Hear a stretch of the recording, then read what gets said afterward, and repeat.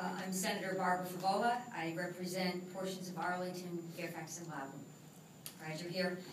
I have a quote I'd like to share with you from Mr. Cuccinelli's book, and it's, quote, "Big government proponents don't understand that, as economist Milton Friedman states below, free markets are an excellent force to keep businesses in line. If a company is polluting the ground and its waste is seeping into a neighbor's property, the neighbor can sue for damages.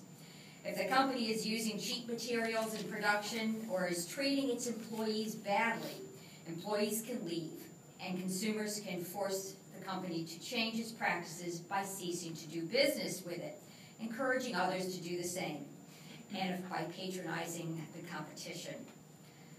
Well, well, in my mind, this sounds like a free rein for Darwin's theory, survival of the fittest.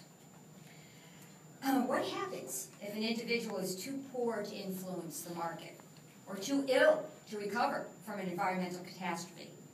Mr. Cuccinelli is saying it's okay to pollute the water we drink and to contaminate the food we eat. It's okay to use toxic materials on children's toys. The government only has to step in after there's been damage, significant damage.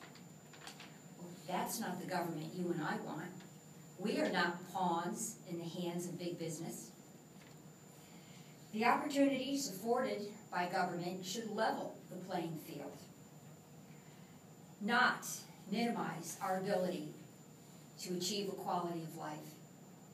We need a governor who will support all Virginians and a governor who will protect Virginia's families. That is not Mr. Cuccinelli. Thank you.